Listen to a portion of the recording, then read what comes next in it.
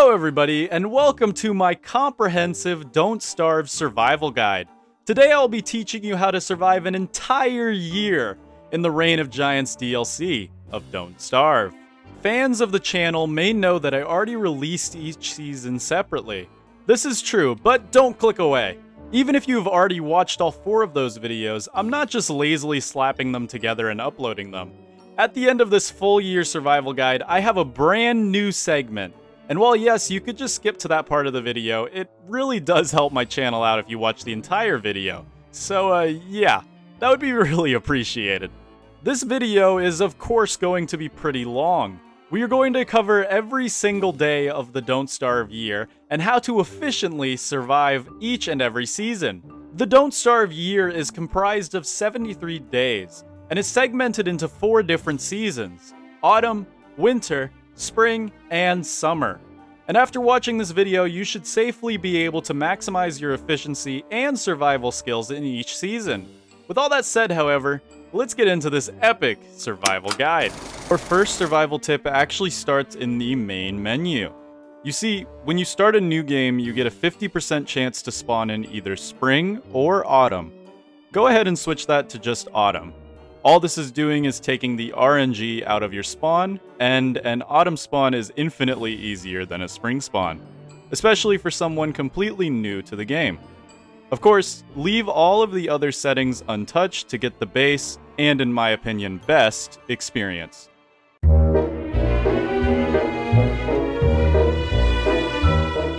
Now, before we start, let's look at exactly what autumn in this game means, and what things you'll be able to do in this season. Let's start with the list of active effects. Autumn has fair temperatures, meaning no real risk of overheating or freezing. Red hounds can spawn during hound attacks. There will be more info on hound attacks later, but red hounds cause fire when they die. You also won't likely need to worry about this during your first autumn, but it will become a hazard in subsequent autumns. All food will spoil at a normal rate. Rain is infrequent but can occur.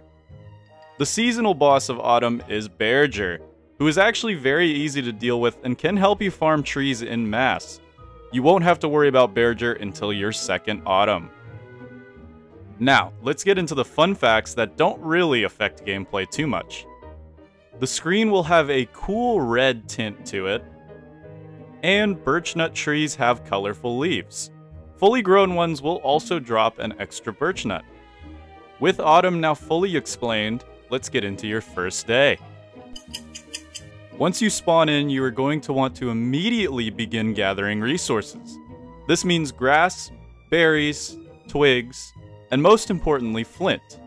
While doing this, you may see a beautiful butterfly fluttering about. Unfortunately, those wings are a great early game food source, so you're going to want to punch it. I know it sounds evil, but you gotta eat. Do this to every butterfly you see to give you a nice snack, while saving the berries for an emergency because they are much better cooked. Now, with some of those twigs and flint that you picked up, go ahead and make a pickaxe and an axe. Using the pickaxe, break some boulders for some extra stones and flint. And using the axe, find the largest tree you can and cut it down.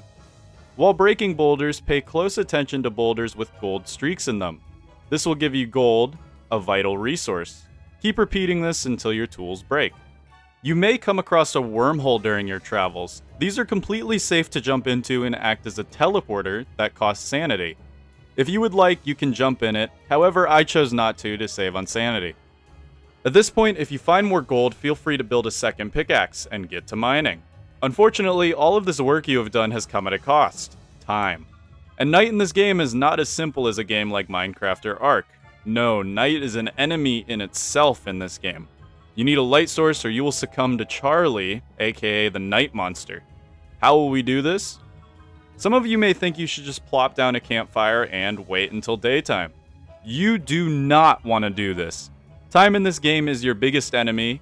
You only have 21 days, or in real life time, 2.8 hours, since each in-game day is 8 minutes, until winter. So you must spend as much of that time as possible being productive to ensure your survival. To do this, we craft ourselves a torch and go on our way, exploring throughout the night. A pro tip that can help your torch last longer is juggling it, or swapping off the torch and back on just before Charlie attacks you. Charlie is kind enough to give you an audible warning before attacking, so if you listen for this noise, then you can safely juggle your torch. This comes at a cost of sanity, however, so it may be better to just craft another torch. Day 2 is for progress. With all of the resources that you got yesterday, go ahead and make a science machine. Then with the science machine, you're going to make a few vital tools. A backpack, 4 cut stone, 2 electrical doodads, and 4 boards. If you don't have enough resources, then quickly go and grab some before continuing. Then with all of these resources, you're going to want to make an alchemy engine, but do not place it down. Make yourself some rope as well, and then use that rope to make your first weapon, a spear. Then after you've done that, feel free to use a hammer and break that science machine down for an easy refund. Now, dedicate the rest of this day to collecting resources and exploring. We are looking for a very specific spot to place our base down, the pig village. This is because the Pig King will provide a very easy source of gold, and the pigmen can be a great source of pigskin and meat. Make sure to keep moving through the night by torchlight. Pro tip, when you come across a brick road that looks like this, you are almost guaranteed to find the Pig King village on either end, so follow it. If you were like me and found the Pig King village, great. If not, then spend the day looking for it while gathering more resources. Make sure that you keep your hunger in check with those butterfly wings, and keep those berries for emergencies. Wilson can survive a little starvation. What we are going to look for now is a wormhole. You're pretty much guaranteed to have a wormhole spawn near the Pig King village, so spend today searching for it. And as a bonus, if your search takes you into the evening, make sure to pick these green mushrooms. When cooked, they make an amazing sanity booster. Just make sure you don't eat them raw, because then they will have the opposite effect. You may find it before me, but I got unlucky with finding this wormhole, so my search took me through the night. Hopefully by now you have found the wormhole closest to the Pig King. Living near a wormhole comes with many benefits, such as escaping a dangerous hound attack, escaping giants, or simply fast traveling. In our case, this wormhole is perfectly situated where we want our winter base to be, near a plains biome and a Mactusk igloo spot. Going back to the pig village side of the wormhole now, you should begin constructing your base. Plop down a permanent campfire. It's permanent because there's stones around it, that's how you can tell if you didn't know. And place down that alchemy engine you crafted back on day 2. You can also cook and eat those berries at this point if you would like to. Our next step, however, is spider killing, because we need monster meat. In this tutorial, I'm going to show you how to super easily and safely dispose of spiders, and even their nest if you want to. Where do you find these spider nests? The best places to look are forest biomes and swamp biomes. However, forests are much safer since you won't need to worry about a stray tentacle whapping you around. Go ahead and make yourself a few traps. 1 or 2 will work, but 3 is the best in case you run into a max level spider nest, or 3 small ones close together. When you get to the spider nest, drop the traps and then aggro the spiders. If you can get the spiders to walk into the traps, then you will net a free spider kill. Continue to do this until you get 4 monster meat. As a side note, when no spiders are spawning anymore, the nest is empty, and then you can safely break it. However, I would advise waiting until the nest is a tier 3 nest, signified by 3 lumps of silk on it, before breaking it, since that will allow you to replant it wherever you want. We will then use the 4 monster meat you got to segue into the most important combat tip you can learn in this game. This game has a pretty simple combat system. You want to hit things, but also not get hit yourself. The best way to do this is kiting, which is hitting an enemy a certain amount of times, baiting out and dodging a hit, and then repeating the cycle until the mob is dead. We're going to use this information to kill a werepig. Now, werepigs hit very hard and are more than capable of killing you. But after watching this video, you should be more than confident to take one down without taking a single hit. How do we summon a werepig? Head over to the pig village and feed a pigman 4 monster meat. Once he begins transforming, you can use this to get one free hit in, run away while waiting out a hit 2 times, run away, and simply rinse and repeat until the werepig is dead. Almost every mob in this game can be handled with kiting. If you're not sure how many hits you can get in before they hit back, just stick with 1. Most mobs you can get away with 2 hits, and sometimes 3. There are some notable exceptions that can't be kited or are hard to kite, including Krampus and Dragonfly. But they have their own strategies, which I will go over later. Now that you are 1 pigskin richer, head back to your base and craft up some rope with your hard-earned grass. Then using 1 rope and 1 pigskin, make yourself a football helmet. Boom. You now have one of the best pieces of armor in the entire game. This helmet will save you if you mess up while kiting mobs, or if you need to tank them since they are unkiteable. Craft yourself a torch because now it's time to gather some charcoal to make sure we can keep ourselves fed. Now you may be thinking, why would we need charcoal to keep ourselves fed? Don't worry, we aren't just going to start gnawing on burnt trees. This charcoal will become very, very useful in creating an essential cooking item. Using your torch, find some isolated woods to burn down. Ensure that there are no non-renewable items such as saplings or grass blades in the path of the fire either. If there is, then make sure to use a shovel to pick it up before burning the trees down. Doing this should lead you into... Now that you have some burnt trees, cut them down to get some charcoal. I would recommend repeating this until you have a sizable amount of charcoal, as it will come in handy during winter. You may also notice you have some stubble if you are playing as Wilson. This is part of his beard growing mechanic, and you will want to keep this because it will help you immensely when temperatures start to drop. Once you have at least 10 pieces of charcoal or more, come back to your base and go ahead and build 3 cut stone. Then build a crockpot. This structure is going to be your backbone throughout your entire playthrough. It can turn inedible items into very filling items.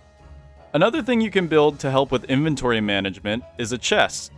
It requires 3 boards and has 9 inventory slots. Or if you live in a place free from moleworms, you can safely just leave things on the ground. Now grab a torch and head back out, because it's adventuring time. Our next goal is to find a knight, bishop, or rook. These mechanical beasts drop the precious gears that we need to create an icebox, which will keep our food fresh for much, much longer. By day 6, you should have hopefully found some sort of set piece. If not, then keep searching. The knight's kiting pattern is pretty simple. 2 hits, run, 2 hits, repeat until dead. Then take those sweet gears and make your way back home. Once home, craft up 1 cut stone and make yourself an icebox. Now you have a reliable storage for your food. Now about food. You may be getting a little hungry. How do we fix this? Using 1 meaty item, it can be any meat, small, big, or even monster meat, and 3 filler items, which can be mushrooms, berries, or even ice if you have it, you will make meatballs. The best and most cost-effective food item in this entire game. Once you've cooked some up, feast like the king you are, because we still have work to do. What work is there to do? Well, exploring, of course. If you have not found a Mactus campsite by now, then now will be the time to do so. If you have, like me, then use this time to find some important biomes, like the desert, which provides infinite resources with the rolling tumbleweeds. Make sure you remember to always stay mobile even throughout the night. Winter is growing ever closer, and you will need to be prepared if you want to survive it. Today you may or may not get a hound attack. Now, hound attacks are signaled by a warning sound that sounds like this. And when you hear that, you have a little time to prepare. Your first hound attack should be easy to do by yourself. Using kiting, you can safely get 2 hits, and then 3 hits to kill the hound. Do this quick enough and you should get through the hound attack with ease. Do note, however, that hound attacks get increasingly difficult, with special elemental hounds joining in later, and an overwhelming amount of hounds with them. Once you get that far in though, you should be able to set up a houndtooth trap area to quickly and safely dispatch them. Other than that, dedicate the entirety of this day to exploring and resource gathering. Again, if you have not found a Mactus camp, then keep searching. I personally spent this day wrangling spiders for some extra monster meat and silk. I would advise you to do the same if you have time, because we are going to use this monster meat to convert some pigs, and the silk will come in handy during winter. Day 8 will start with you potentially exploring. Your goal is to have found the Mac test camp by tonight. Or if you have already, and you followed me in gathering monster meat, then go ahead and farm some pigs. Remember the 2-hit rule and you should get through it with no damage at all. You may also notice that your sanity is getting pretty low at this time, if you haven't been picking flowers or eating cooked green mushrooms. While this seems scary, you are completely safe as long as you stay above 15% sanity. You can tell that you are above 15% because when you are under 15%, then red tendrils will creep onto your screen. At that point, you will need to fight your own demons, literally.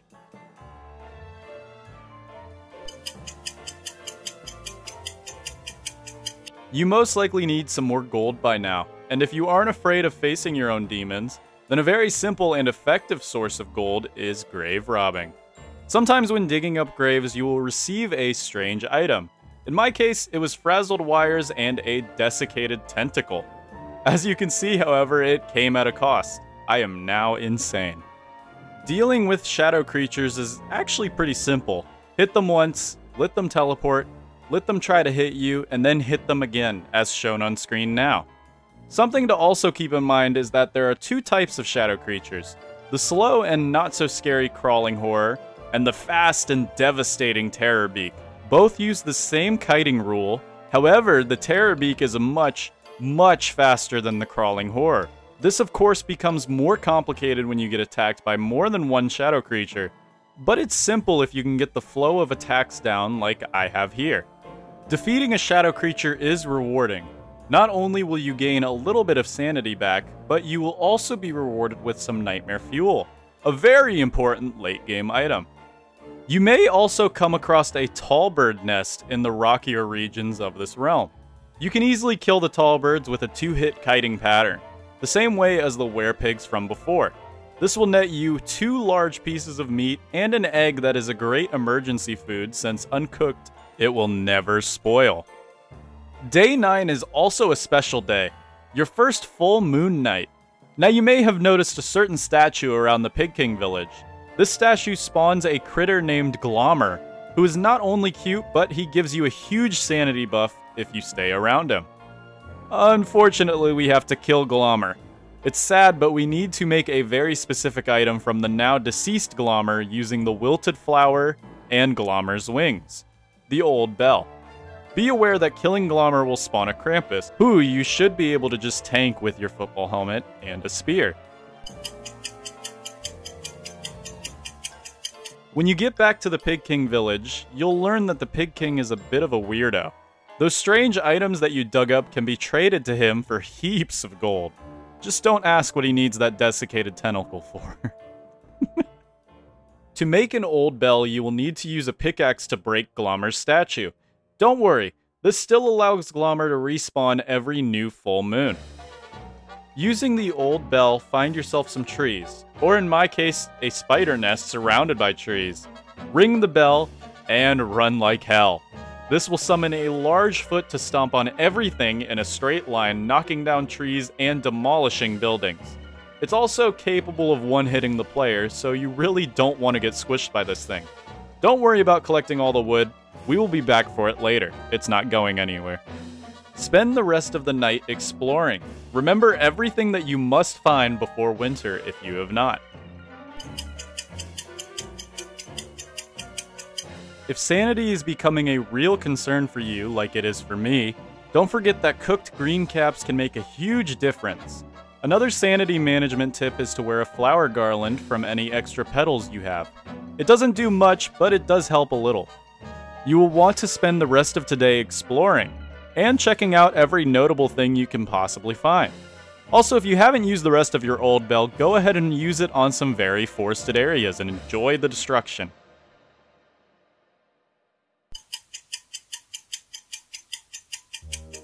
Somewhere on your adventuring journeys, you should come across a suspicious-looking eye bone. You want to pick this up as it will summon Chester.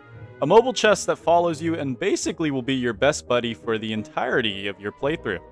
With Chester hopefully by your side, make your way home while collecting as many resources as you can. You hopefully now have most of your stats under control. Hunger is fixed by making meatballs. Sanity is fixed by picking flowers or eating cooked green caps. And health is fixed by spider glands, or simply not getting hit. Now it's time for us to really start preparing for winter. You see, winter is going to start on day 21, and we want to be as ready as possible not to only survive winter, but actually make it as profitable as possible. Now, with Chester, again hopefully, by your side, head back to the forest that you rudely deforested, and collect as many logs as you and Chester can hold. This will be what you do for a majority of day 13.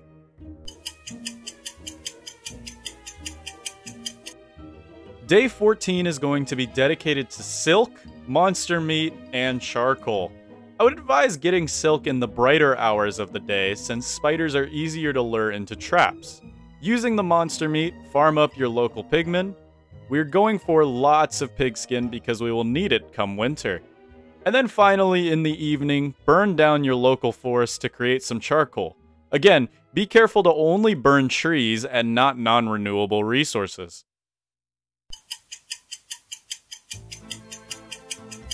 Today your job will be grass and twigs. No, seriously, winter will cause you to become almost glued to your base thanks to how freezing works. So we want to ensure we have enough of the basic materials to not have to worry about making a potentially deadly trip out into the cold. As a side note, now you should be looking into getting 3 jet black feathers from killing crows, 2 red feathers from killing red birds, and 2 tentacle spots from killing tentacles in the swamp to make a feather hat. I forgot to do that during this run, but it will help you create even more profit during winter. You can craft a boomerang from 1 board, 1 charcoal, and 1 silk to kill the crows and redbirds. And as for the tentacles, your best bet will be to lure some spiders or merms over to deal with it since they can be incredibly hard to kite. Another winter essential is a thermal stone, which uses 1 regular pickaxe and some stones to craft. This will keep your temperature close to whatever the stone's temperature is. However, if you're playing as Wilson, your beard should provide plenty of insulation. Same deal for day 16. Harvest as much grass and twigs as you can hold. Now that you are home from your 2-day-long gathering spree, you should have all of your raw materials ready to do some crafting. First, make another icebox, but do not put it down yet. And then finally, using all of your extra logs, make as many boards as you can. I like to go until I just have a stack of 20 left. Make about 10 rope, and then do the same thing as with the icebox with a tent, which takes silk, rope, and twigs. Also, don't forget to make a crockpot. Now, with your new stuff, head over to that Mactus camp, which you hopefully found, and build a permanent campfire in the closest plains biome. Try to make sure it's not too close to the Mactus camp. Mine certainly was far too close. If you haven't found a Mactus camp, then any plains biome will do. However, it must be a plains biome. You could tell by the brighter grass that it is a plains biome. Then finally place down the rest of your structures near, but not too close to the fire. Trust me on this, you will thank me later, especially if you play on a controller like I do. Winter is rapidly approaching, and unfortunately we haven't had many good ways to control our sanity. Luckily today we're going to take care of that. Using your football helmet, head over to that desert that you hopefully found, pick a few cacti, and then we can roast these on a fire to make a very potent sanity cure.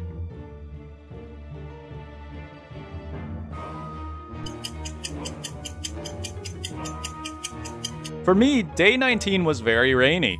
This plus the cold weather meant some early freezing happened. If it starts raining in your world, do not panic.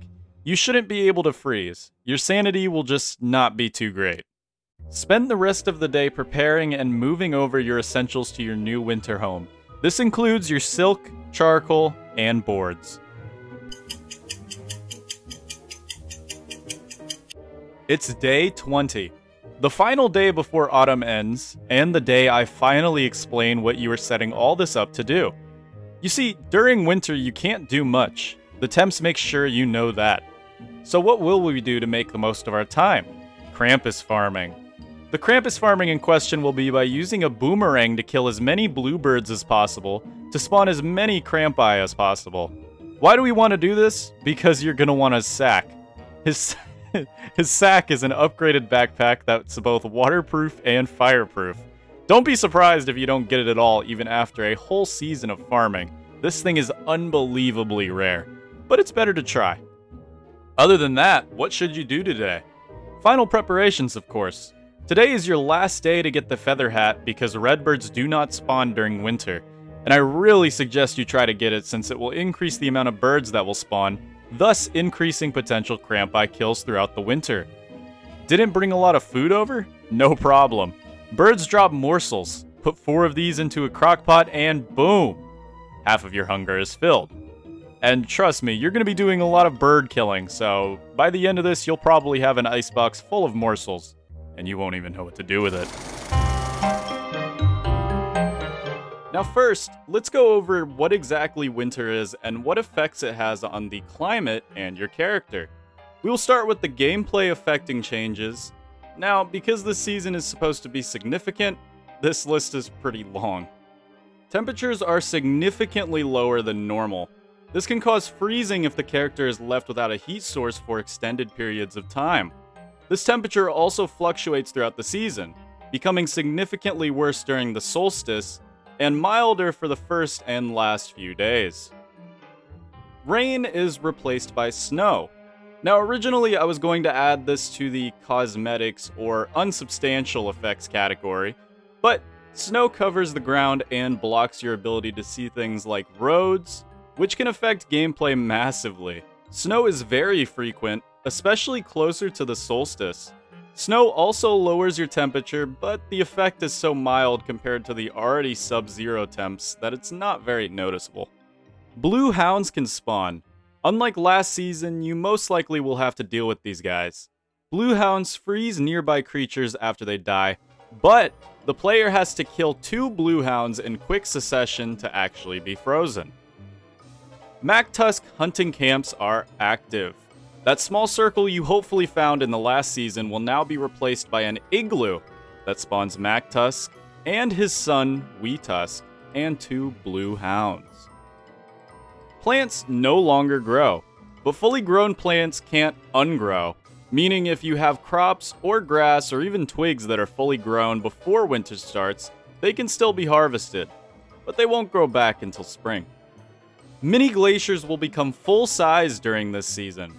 If you ran into any puddles of water last season, then now will be the time to harvest them, since ice is an amazing filler crockpot item. Pangolls, which are essentially penguin seagulls, can sprout out of the ocean while you are walking by. This is a great source of ice as they spawn icebergs when they pop out. Nights become significantly longer. I'm sure this is pretty self-explanatory. It's winter after all. Many animals become inactive. Bees, butterflies, mosquitoes, and frogs namely. Food spoils 25% slower due to lower temperatures. Ice will never melt even in your inventory during winter.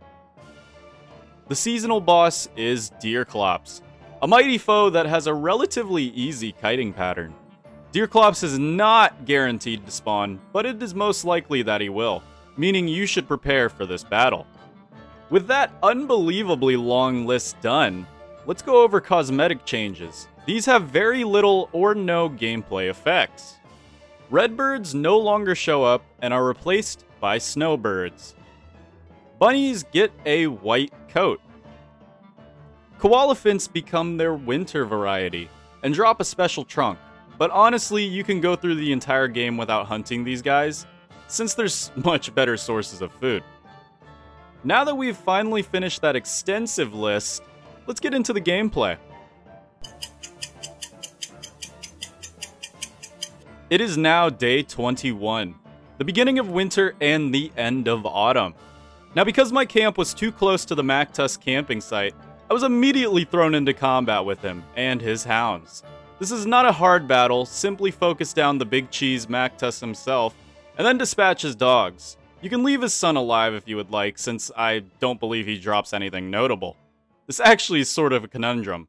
Do you kill his son so he doesn't have to bear the weight of seeing his father and 2 dogs slaughtered in front of him? Or do you leave him alive in hopes that he can live with this? Shortly after this bout of self-reflection, you will probably remember that it's just a game. And much like your Minecraft wolf that you left rotting in that starter house you made during your 2-week Minecraft craze 5 years ago, WeTusk is simply just a bit of code. Who won't care regardless of the outcome? If you were smart and chose not to live as close to the Mactus camp as me, then you will still want to fight him today, because he has 2 drops that we are aiming to get. The most important of the 2 being a Walrus Tusk, which we so happen to get, and a Tama Shanter, which we actually will end up getting later. Again, the fight won't be difficult. Even with just your football helmet, you can tank all 3 of them. Just make sure to focus Mr. Tusk down, because if he gets far enough away, he will shoot at you with a blow dart, and that complicates things. Once you have hopefully obtained the Walrus Tusk, heat your thermal stone up near your fire, and then make your way back up to your base. With some gold, twigs, and the aforementioned Walrus Tusk, you can make the walking cane, a powerful item that will allow you to move significantly faster while it's equipped. Can't find the walking cane blueprint? That's because for some reason Clay decided it would be a great idea to put this item in the dress tab. I cannot tell you how much time this wasted in my first playthrough. Man, dress tab, why? Now after this I foolishly left the winter camp, because I thought that I could quickly make the feather hat. Unfortunately, I clearly forgot to watch the great How to Survive Autumn video from the super famous Polarlotus, because if I had, then I would have known that ship has sailed. You, however, most likely did, or at least I hope so. So using your feather hat, today you are going to start your long and hopefully lucky journey of Krampus farming. Due to the Mactusk encounter and the crafting you probably did, you won't have time to get a Krampus spawn tonight, but you can at least get started. Don't know how to Krampus farm? Just build a boomerang, kill some birds, and the rest is history. I'll go over it a little more in detail here shortly. If you happen to stay near the ocean for a while, pangolins will spawn. As previously stated, these guys aren't very useful on their own and will actually become a nuisance by eating all of your dropped food. However, when they spawn, 4 icebergs will spawn with them, leading to some easy ice, which will come in handy for cooling yourself down in the summer months, or as a good emergency filler for meatballs, since in an icebox they will never melt. Day 22 is here and congratulations! You survived your very first day of winter. Unfortunately, things just get colder and frankly more boring from here on out. I had a hound attack today. You may too, but the days they attack are random, so you may also not. Now, day 22 meant significantly more hounds than normal. The way I dealt with these hounds was convenient killer beehives. Regular bees may not be active in the winter months, but their killer cousins sure are. Just be sure not to get stung yourself. They can very quickly degrade your football helmet. Another option if you don't have killer bees near you is pangolins, beefalo, or even pigs. After that, spend the rest of the night Krampus farming. Now that this will be life for the next 15 days, I may as well go over the science of this particular farming method. Krampus spawns on a naughtiness scale. As you kill innocent mobs like birds, butterflies, glommer, or rabbits, your naughtiness will go up. Gain enough naughtiness, and Krampus will spawn.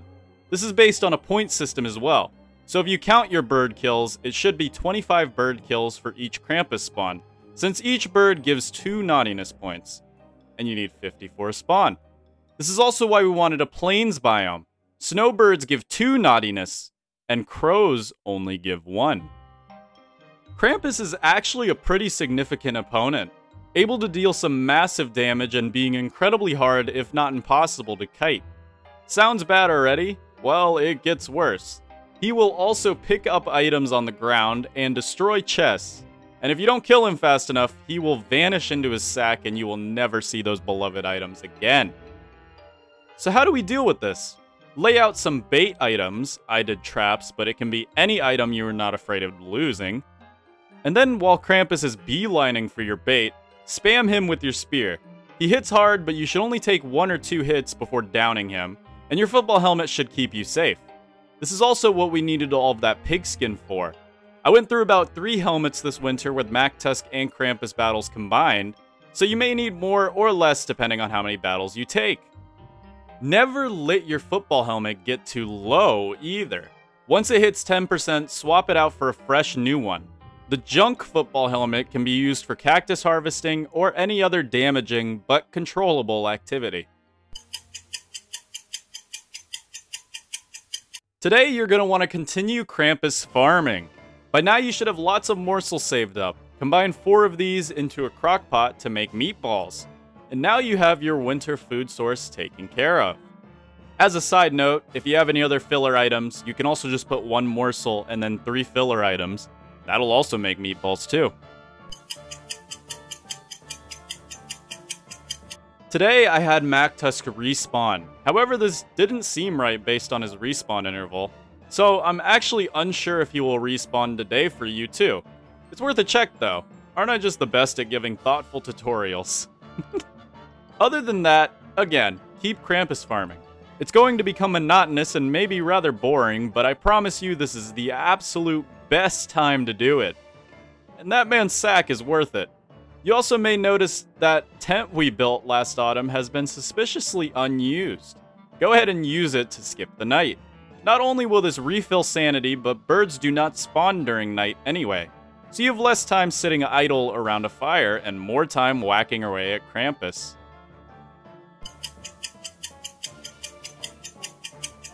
Another Krampus farming day. You're going to get tired of this by now, so let me give you some motivation to keep going. All of this time I have been praising this man's sack, but I haven't gone into detail on why it's so good. Today, I'll explain that. Krampus's sack has a whopping 14 inventory slots. That's right, 14. That makes the backpack's measly 8 slots look pathetic. And that's not all it offers. Krampus's sack is waterproof, which means during rainstorms it can't become waterlogged and drain sanity.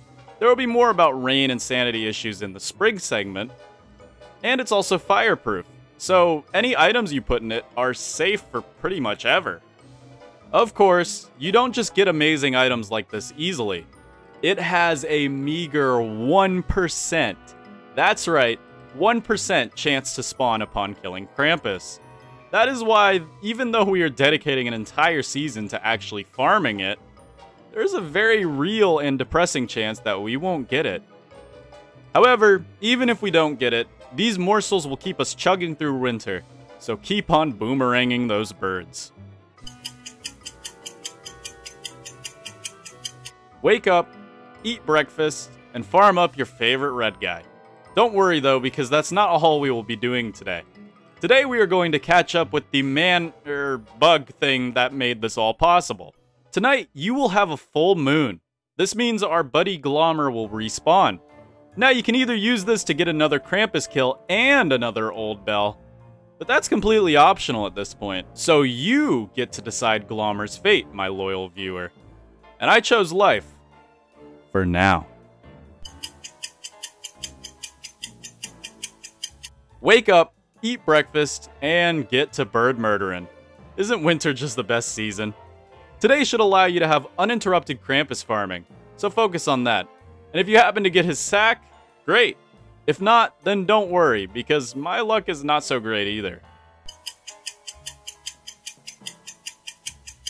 Wake up, eat breakfast, and get assaulted by Mactusk and his son. Or if you live farther away, then do the assaulting. This time I managed to get the Tam O'Shanter, a very powerful headpiece that not only keeps you very warm, but also restores an insane amount of sanity. Don't let this distract you from your true calling, however. Krampus farming. It's day 29, and I think you know what I'm gonna say by now.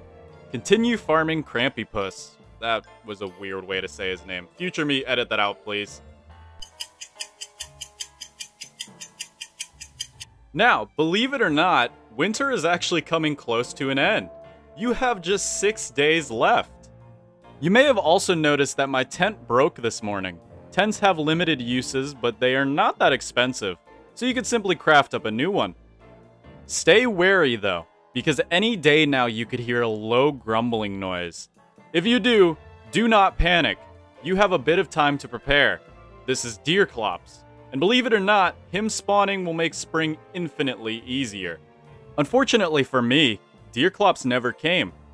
An unfortunate reality is that all seasonal giants only have a chance to spawn each season. This percentage is relatively large, with some sources saying 67%, but it is a dice roll. I will, however, walk you step by step how to fight Deerclops while taking little to no damage at all. Now, when you get your first warning, which has a unique sound that your character will comment on, unless you are playing as Wes or Wilbur, build yourself a temporary campfire, but do not place it down. Temporary campfires are the kind that do not have stones around them. Then, book it out of your winter base as far as possible, and I mean far. You may think you are far enough, but I promise you, you are not. Utilize a random wormhole if you have to. After the third warning, Deerclops will begin his hunt. This generally starts conveniently when night begins. If this is the case for you, don't panic because that's what the campfire is for. Plop it down and prepare to kite the beast. That's right, you're going to take this beast down mano a mano. Some people will tell you to put it to sleep and use expensive tactics such as gunpowder or blow darts. But I promise you, this fight is actually not bad. And the worst part is the guaranteed insanity, which also is easy to fight off. I find that the best kiting pattern is 2 hits, bait a hit out, then 2 hits. But occasionally you can get away with 3 hits.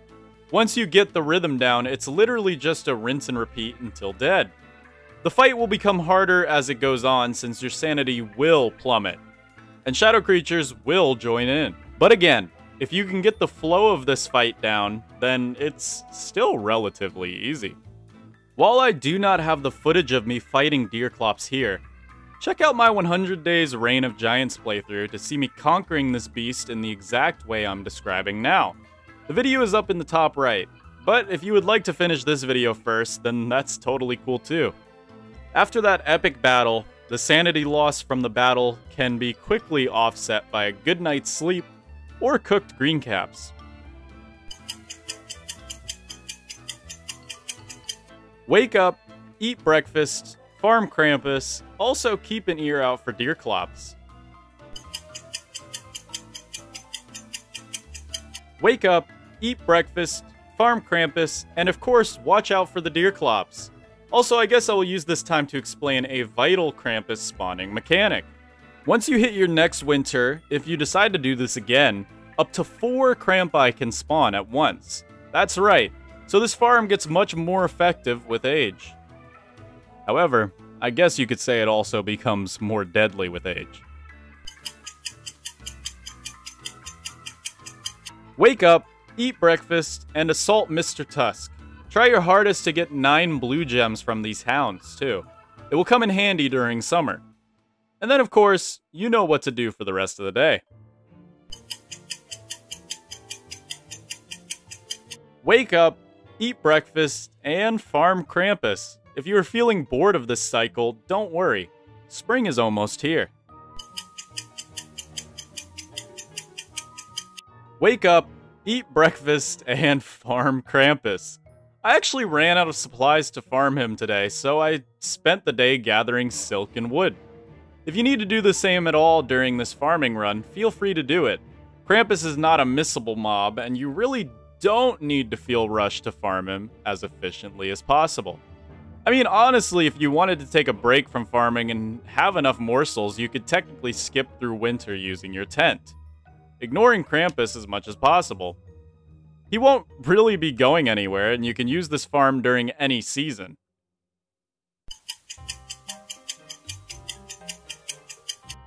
The final day of winter is here. Enjoy it by Krampus farming. Or if it's downpouring in your world like it is for me, enjoy it by seeking shelter and waiting until dusk to take your final winter nap of the year. Now, spring is considered a milder season. However, it still has some harsh effects that rank it below autumn in terms of easiness. Let's go over the effects spring has on the environment and the effects it has on your character. Temperatures are back to normal. However, due to excess rain, you may suffer from freezing for the first few days. Flash rainstorms are incredibly common. This has a multitude of effects, namely the character will become wet if they are exposed for too long, soaking their equipment and draining sanity. And it has the potential to cause lightning strikes. While getting struck by lightning in this game does shockingly little damage, it can start fires which can lead to base destruction. Rain also causes fires and fire-based lighting, like torches, to go out much faster. There is two good things rain brings, however, and that is plants will grow much faster when it is raining, and mushrooms respawn during the rain. Animal tempers will change. Namely, beefalo will enter heat, meaning they will attack anyone nearby for reasons, and bees become aggressive. Rabbit dens become flooded, meaning no rabbits will spawn for the duration of the season. Dusk becomes longer, which can lead to sanity issues. Food spoils at a normal rate. However, wet food spoils at an incredibly accelerated rate, so avoid leaving food on the ground or getting soaked while holding food.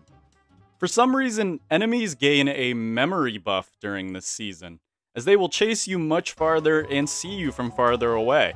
Not sure why, it just is. Trees grow much faster.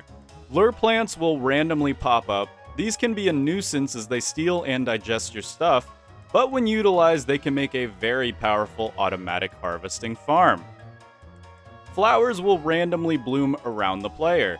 This can lead to large patches of flowers spawning, which can spawn butterflies, which in my opinion are the best food source in the game early to mid-game. Blue hounds will spawn. If you didn't have to deal with them last winter, then you are guaranteed to deal with at least one now. But blue hounds are actually the weaker of the two elemental hounds, so you'll be okay.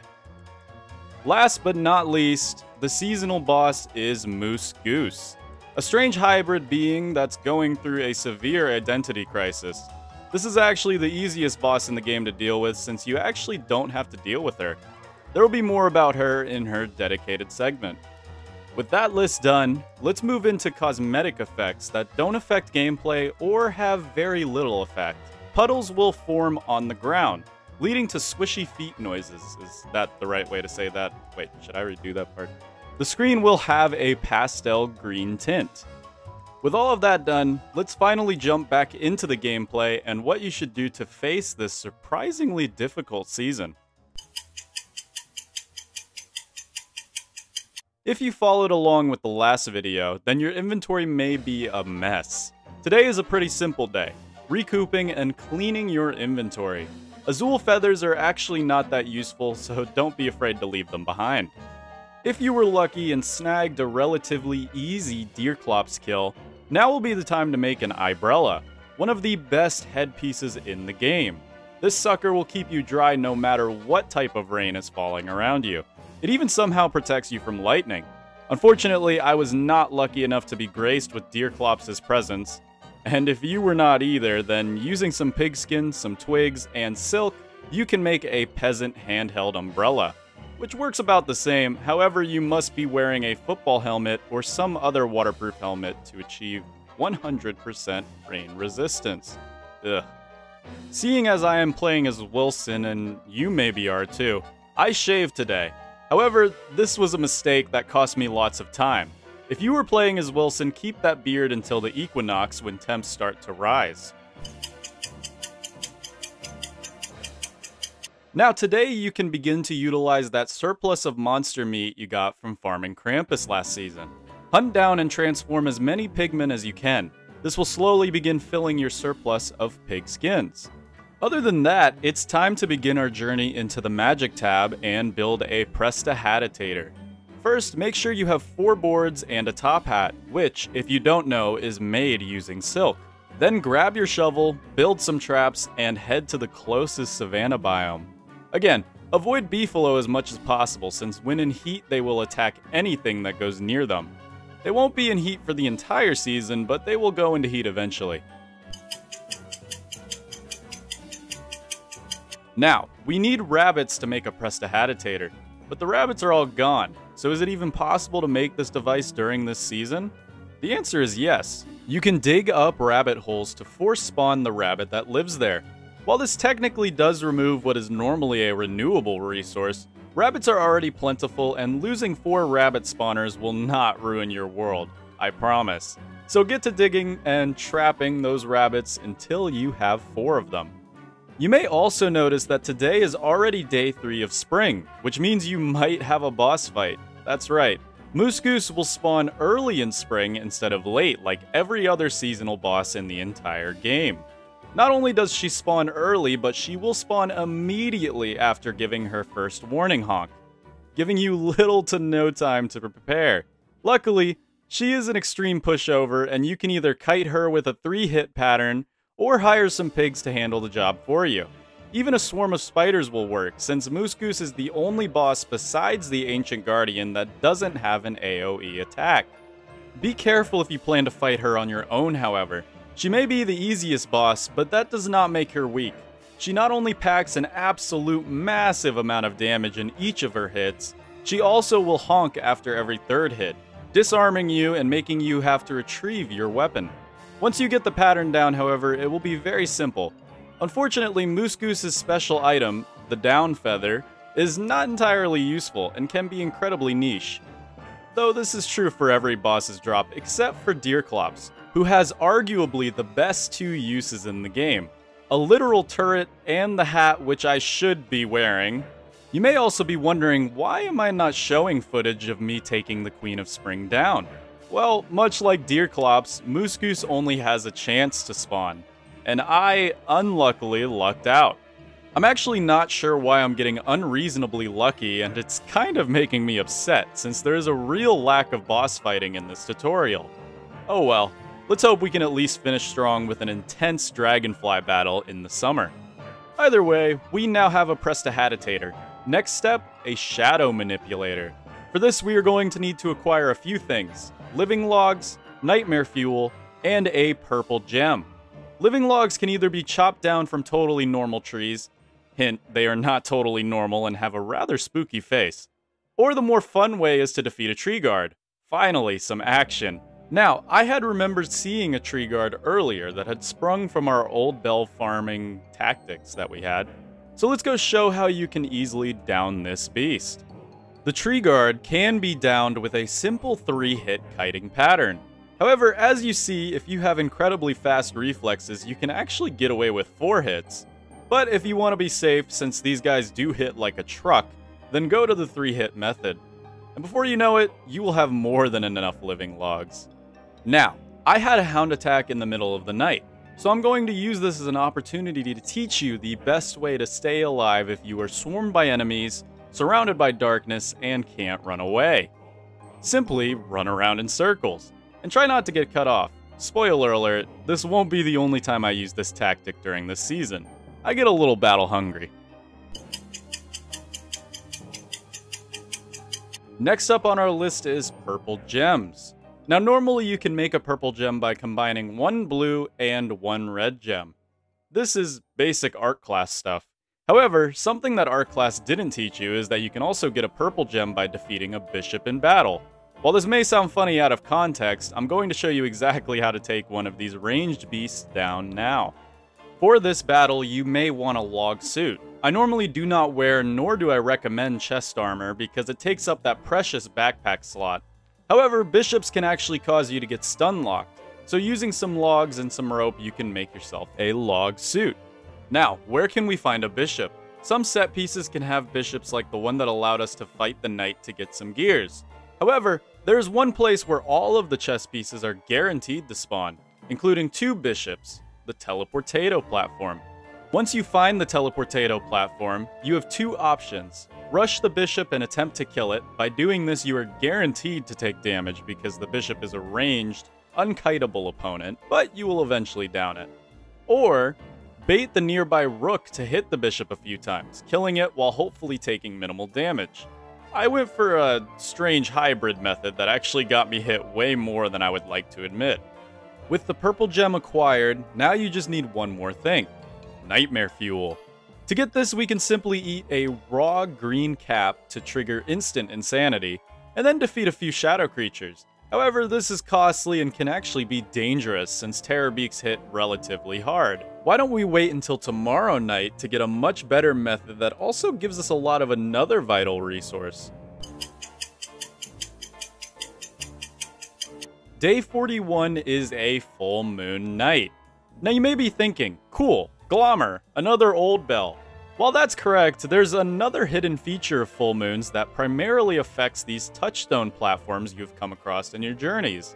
Particularly the skewered pig heads, which is actually really messed up if you think about it. I mean, clearly these pigmen show some human intelligence traits, so this is almost as bad as a human head on a stick, huh? Oh well, we don't care since we've been transforming and killing them since autumn. An arguably worse fate, as we don't know how painful the were-pigification process is. Anyways, enough banter. Upon the full moon, these pig heads will have their eyes open, and breaking them with a hammer in this state yields nightmare fuel and 2 pig skins. It also yields another disturbing question.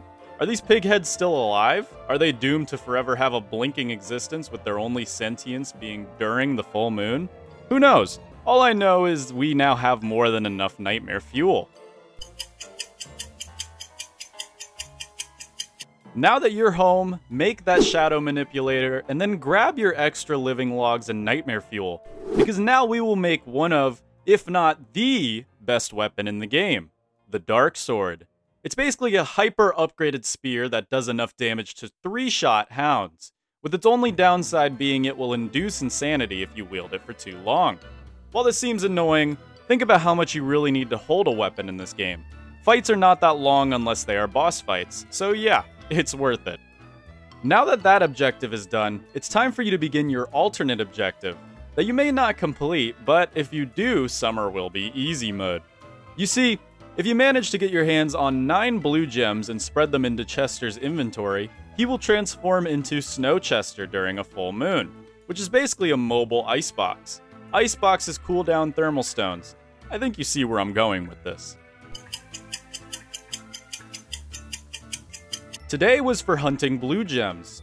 I spent the majority of the day in the desert. Sometimes tumbleweeds can drop blue gems. However, I only actually ended up getting 1 after a whole day of farming. Tragic.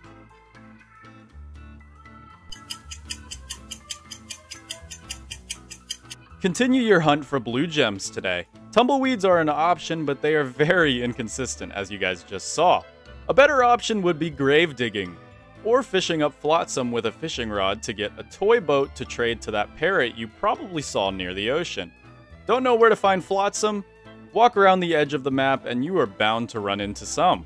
The same can be said for that parrot, who will be guarding a suspicious-looking boat wreck. Summer is fast approaching now, and it's time to actually start preparing. You may have noticed that the non-gold rocks drop a peculiar resource, niter. We will want as much of this as possible, so if you can, mine up as many of these non-gold rocks as you can. I have no clue what I was doing today. You, however, should focus on what you have already been doing. Get some more niter and blue gems. And go ahead and start gathering some silk if you already have enough niter and the 9 blue gems.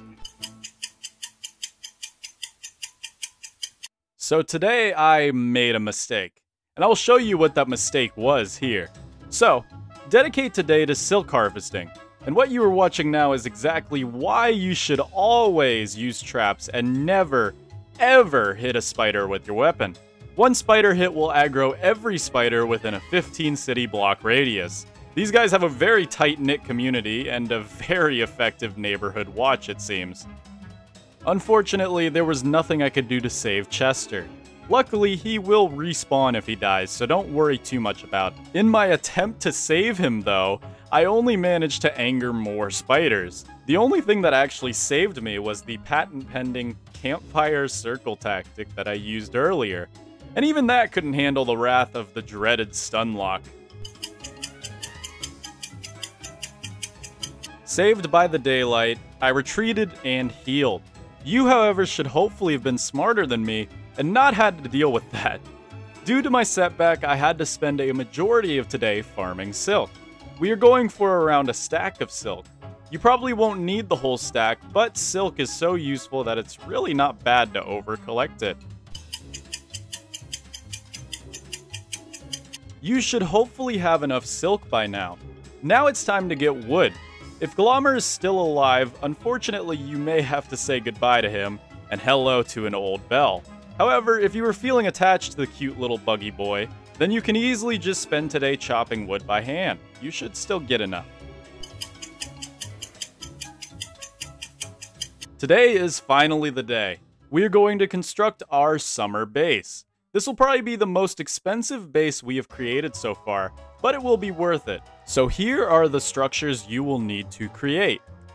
An endothermic fire pit, which requires a whopping 4 cut stone, or 6 if you count the 2 you need for the electrical doodads, and a few niter.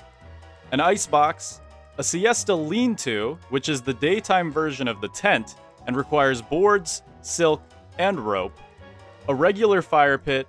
Also, if you are wise, I am not, then build a lightning rod. And then the 2 optional buildings are a regular tent and a crockpot. Now I know what you may be thinking. Crockpot? Optional? That is correct. Your meaty ball diet is going to be flipped completely upside down this summer, as we are going to live on cactus and their flowers. It's very strangely one of the healthiest diets in this game, as cooked cactus restores almost an equivalent amount of each stat, meaning you will be full on almost everything throughout the summer. You may also be wondering where this base is going to be located. Well, it's going to be located in the desert. It seems counterintuitive, but the desert is actually one of the best places to plop down your base for the summer. Cactuses provide even more food in the form of flowers, like I just went over, and there's not many burnable items, but there will be more about summer in a later segment. You will also want to take your junk football helmets over to your summer base. These can be used to harvest cactuses without losing too much health. Now, I'm going to do something that I have not done before, but in reality there are no more pressing matters. That's right, I'm giving you the next 5 days to do whatever you want. I will, however, give you a checklist. In these next 5 days, you are going to want to move everything essential to your summer base, including resources to make houndtooth traps. With that said, you'll also want to learn how to make houndtooth traps in the alchemy engine. Make a fishing rod. Find Chester if you have not yet, that's a pretty important one. Find the parrot if you have not yet. Collect 9 blue gems, and spend as much time in your summer base as possible, so flowers can spawn, which will in turn spawn butterflies. You guys can see already why that would be a great idea. Are you ready? Go.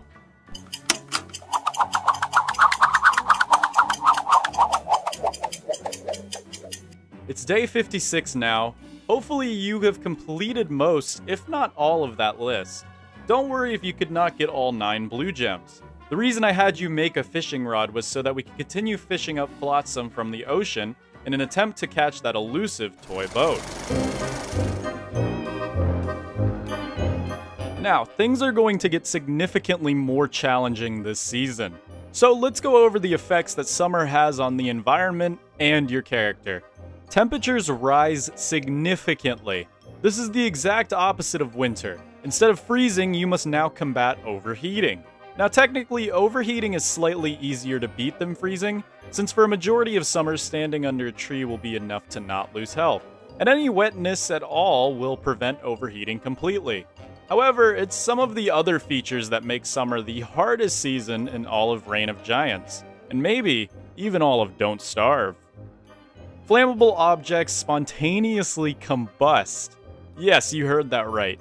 any flammable item or entity besides the player character can begin smoldering and then combust into flames. This is by far the biggest danger of summer, as fires also spread much more uncontrollably. This can only be combated by spending the summer in the caves or during rain. Red hounds will spawn. These spread flames upon death. While they are weaker than normal hounds, they present more danger than their blue cousins, because fire can spread and overheat you. Plants will wither in the heat.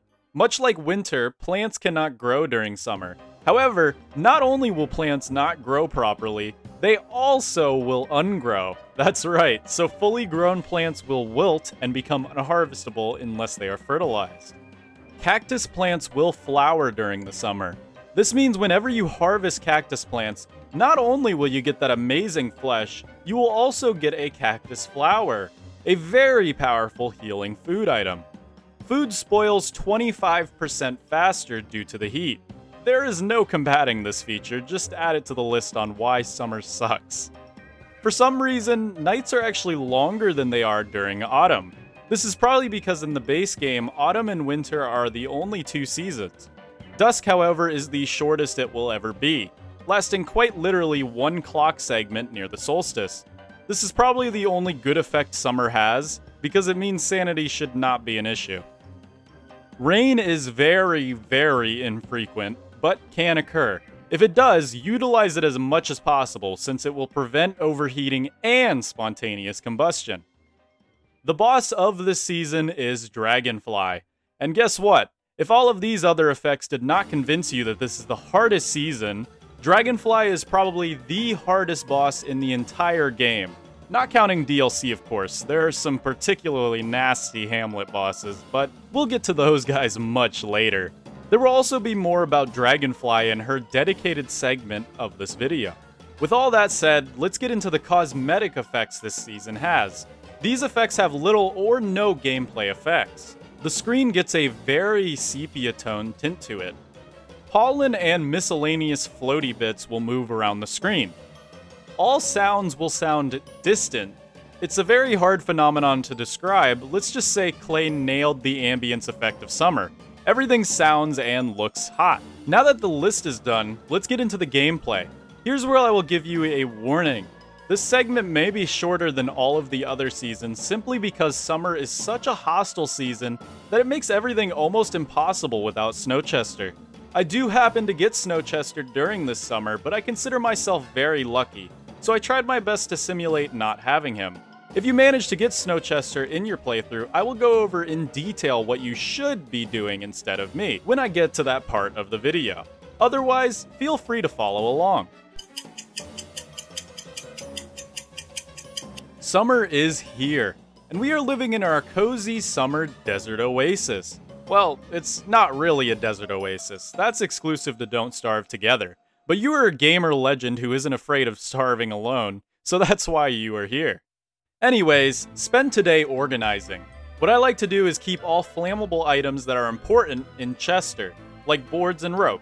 Everything else can be spaced apart. If something starts to smolder, you should be able to extinguish it before it combusts. This, however, is tricky on console. The crockpot actually cannot be extinguished if you are playing on a controller at all. It's very weird, but if your crockpot starts smoldering, then all you can do is say goodbye. This is another reason why it was an optional building to bring along with you. If you are playing as Wilson or Weber, make sure that you have your razor handy. You're going to want to try to stay as cleanly shaven as possible, because beards equal heat, so. If you have your fishing rod, flotsam will be common, especially if you base near the edge like me. While fishing, I actually managed to get the toy boat, which allowed me to get enough gems to make Snowchester. When or if you get all 9 blue gems, arrange them like this, and before you know it, Chester will begin levitating and then fall down as Snowchester. Snowchester is not the only choice you have for upgrading. There's also Shadowchester, which has 3 extra inventory slots and uses nightmare fuel instead of blue gems. However, Snowchester is superior, and I will go over why tomorrow. While you watch me farm tumbleweeds, I will explain what you should do with your new powerful pet. Now, Before we start, you must protect Snowchester with your life. He will still respawn if he dies, but he will respawn as normal boring Chester, meaning you will have to collect all 9 blue gems again.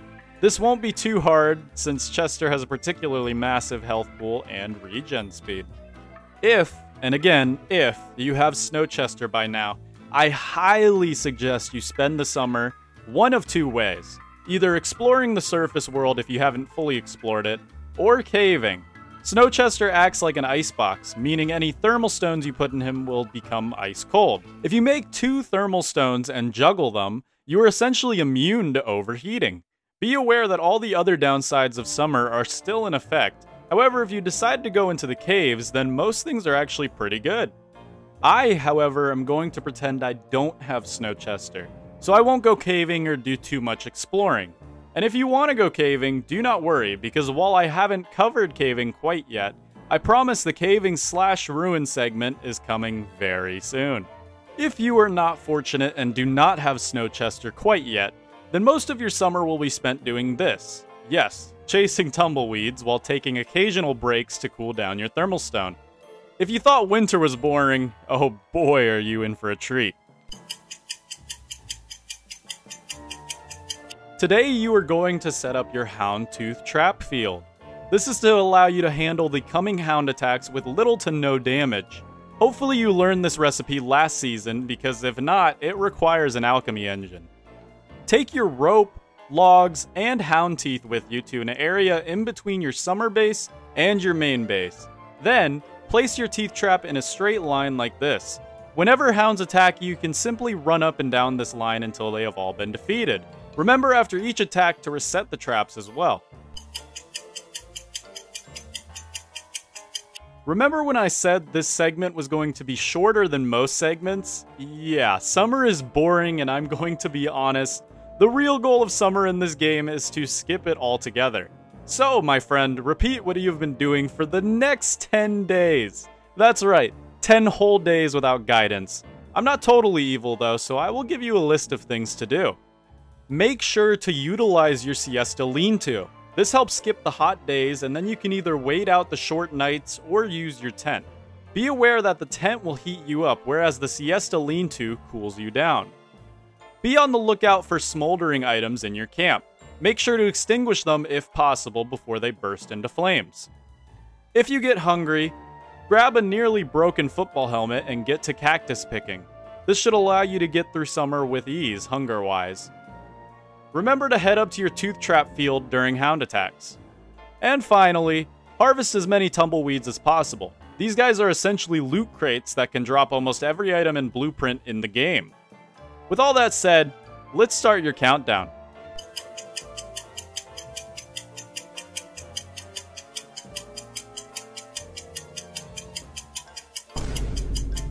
It is now day 70. Congrats to you for making it this far. You officially have 3 days left until you transition into your second year. Unfortunately, your transition may not be as peaceful as the last 10 days you just experienced. Dragonfly has the chance to descend upon your base at any moment now. This will be the hardest fight you have had to go through throughout your entire playthrough, but luckily you have me here to guide you through it.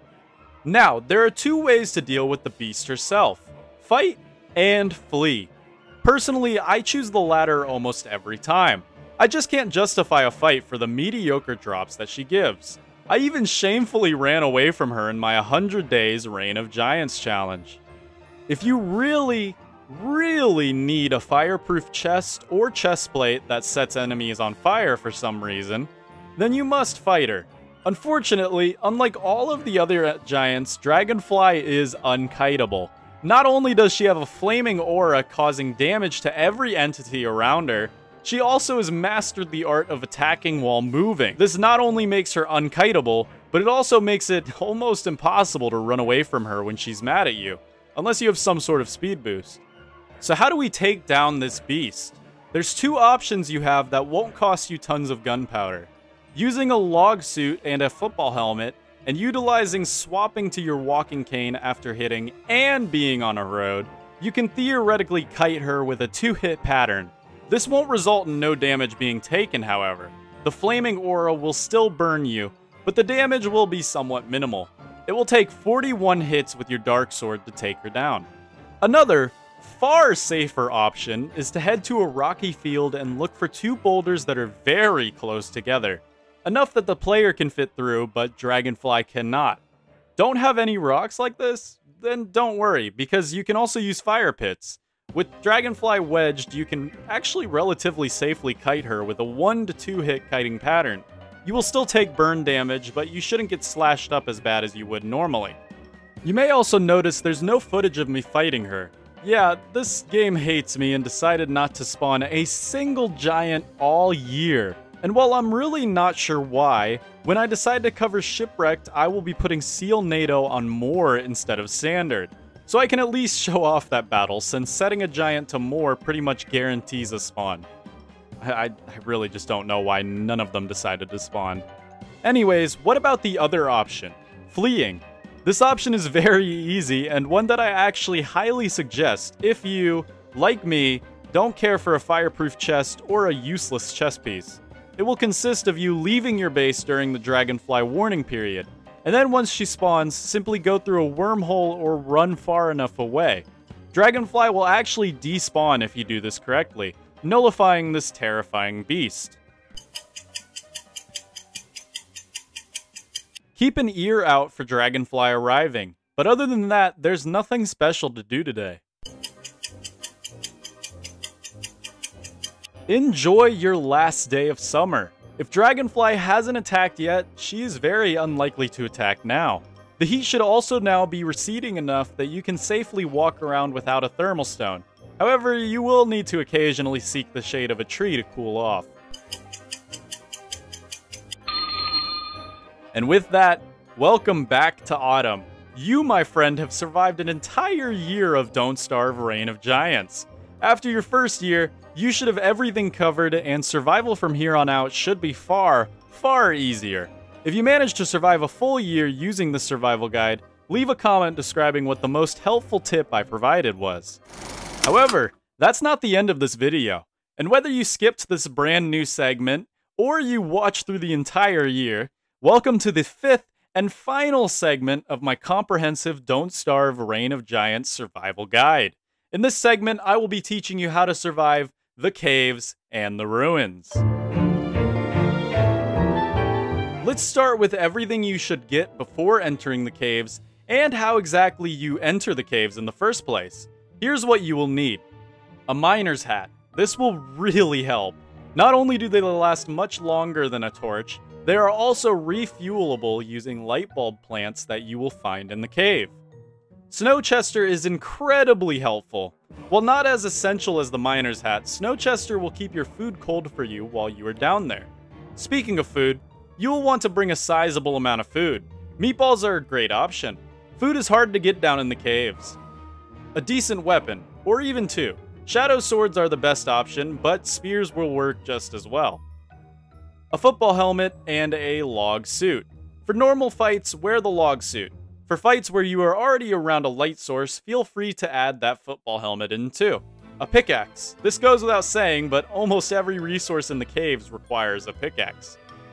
With that list done, how do you even enter the caves? Somewhere on your journey, you should have come across a plugged sinkhole. Simply mine this up and jump in. Now, unlike my other segments, this won't be based on days. I'm just going to go over the basics and what to expect in these challenging regions. First, let's start with the cave's effects and what they mean for the player. Permanent darkness. There are still some spots that allow daylight to break through into the darkness, but other than those spots, it is permanently dark, leading to consistent sanity loss and Charlie danger. Hound attacks are replaced by depth worms attacks. These strange angular worms are actually easier to fend off than hounds, because they attack in a much lower number. They do, however, pack a mean punch, so avoid being hit by them. Instead of a day-night cycle, you will have what's called a nightmare cycle. This is only mildly noticeable in the caves, and will be covered in more detail when we get to the ruins. Only one season has an effect on the caves in a noticeable way. Spring. If you decide to go caving during the spring, it will be consistently raining due to puddles on the surface, leading to further sanity loss unless you can achieve 100% wetness resistance. The caves actually provide some temperature protection, and protect from seasonal temperature world effects, such as spontaneous combustion in the summer. You will, however, not be fully protected from temperature. Earthquakes can happen. These are not too dangerous, but the falling items can injure the player, though it's generally easy to dodge falling items since they produce a shadow. Other than that, the caves are pretty tame. Let's, however, go through the unique enemies you may encounter down here. Rock lobsters. These will be your best friend down in the caves. They can be temporary allies by feeding them flint or rocks. They can devastate just about any enemy down here for you. Cave spiders. These variants are significantly more dangerous than their surface-bound cousins, with one labeled the Spitter, who has a ranged attack, and one who is armored and takes less damage. They, however, much like their cousins, are weak to traps, so just trap them. Basilisks. These guys suck. They will circle just out of your range and then attack at random times. Try to stay away from them if you can, and if you care about your personal sanity. Bunnymen. These are the bunny version of the pigmen, and let's just say they are radical vegans. They are normally neutral and can even be recruited by feeding them carrots, much like pigmen. However, if you are holding any meat items in your inventory, they will attack you with the force of 1,000 angry vegans. Depth worm. These guys are the hounds of the underground. They hit hard but move very slow. They will attempt to lure you in by showing their shiny glowberry to you. Slurtles. These guys are strange and I barely ever see them, so I can't give many tips on them that I can confidently say are true. If you have experience with these guys, feel free to comment down below to help others out. And last but not least, Big Tentacle. Just don't hit this guy. It's not worth it. You don't even want to know what happens. With the enemies done, let's go over the special biomes that are down here. Mushroom biome. One of, if not the most useful biome down here. Many, and I mean many types of mushrooms will spawn down here. Not only do the mush trees provide light, some are also green caps, which as you should know by now is one of the best sanity management items. The swamp. This biome is treacherous. You will encounter many tier 3 spider nests and maybe even a spider queen. The only benefit is all the fighting occasionally yields a tentacle spike, a direct upgrade to the spear, however, a downgrade to your dark sword. The rocky biome. This is where boulders will spawn. This also is home to our best friends, the rock lobsters. The guano biome. It's as gross as it sounds. Stalagmites are common here, as well as the dreaded basilisk. And finally, the cave spider biome. Here is not only where you will find those cave spiders that we previously mentioned, but also going through here you may notice a strange pile of orange rocks. This is the entrance to the ruins. Before you dive down into the ruins, recruit some rock lobster friends. They will help you immensely down there. Welcome to the deepest part of Don't Starve, the ruins. Down here you will find many useful items. Let's however go over the ruins' effects and what they mean for you as the player. There is total darkness. Unlike the caves, there is no connection to the surface. The only source of constant light is light bulb plants and slurpers. The nightmare cycle is in full effect. Occasionally the ruins will light up an ominous red color. This will allow shadow monsters to spawn no matter what your sanity level is. I don't think I need to describe how dangerous this can be. All of the cave effects that were previously mentioned are active here as well. Now that that's over with, let's go over the new unique enemies you will face down here. Slurpers. These hairy balls of strangeness are hostile and best ignored. They drop pelt, which can be used in combination with Bearger's drop to make a belt of hunger. An honestly pretty useless item. Broken chess pieces. These are pretty much identical to their surface world cousins, however they are significantly more common. Splumunkies. Just stay away from these guys or exterminate them. They are the worst thing to ever exist in this game, capable of barraging you with poop and lowering your sanity to 0 in mere seconds. Cave dwellers. These albino spiders are just upgraded spider warriors, capable of lunging at the player. Their only unique feature is that their spawn point is indestructible. They, much like their cousins, are susceptible to traps. And finally, the Ancient Guardian, the boss of the ruins. And don't worry guys, unlike the other bosses, you will actually get to see me fight this beast in this one. Now, let's go over the unique biomes of the ruins. The lichen biome. Here, cave lichen will spawn, a decent food source. You can also fish up cave eels from the ponds in this biome. The chess piece biome. This biome holds an important workstation, the ancient pseudoscience station. Repairing this allows you to make all of the endgame items you could ever dream of. It also is home to an insane amount of chess piece creatures and gem statues. The Spelunky biome. Stay far away from here. Sure, there's cave bananas, which are a decent food source, but the residents here are incredibly hostile. And finally, the maze. This biome is home to the albino cave dwellers and the Ancient Guardian. How do we fight this beast? The easiest way is to simply use that rock lobster army that you brought down. Hit the Guardian once and then sit back and watch as you get this boss killed for you. You will also be rewarded with a random amount of loot and the Guardian's Horn, which can make the ultra-powerful Houndius Shootius, which as its name implies is excellent for Hound defense. With all of that done, you should now be more than confident to head into the depths of Don't Starve Reign of Giants, and I am more than confident to consider this tutorial complete. I really hope that it helped some of you survive your first year and make the most of it in this amazing DLC. I have a few more Don't Starve related projects coming soon, all of which focus on the single player game, something that is criminally underrated. Sure, Don't Starve Together is fun, but sometimes you just gotta enjoy Clay's masterpiece, that is the OG Don't Starve. Don't forget to leave a like, comment down below, and subscribe if you are not. It really does help the channel, and this video especially took a massive amount of time to complete. Don't know what to comment about? Just say something random. It's a fact that YouTube treats comments as good engagement, and every comment you guys leave down below helps get this Reign of Giant tutorial in front of more people. With all of that said, this has been Polarlotus, and I will see you guys in the next one. Bye-bye.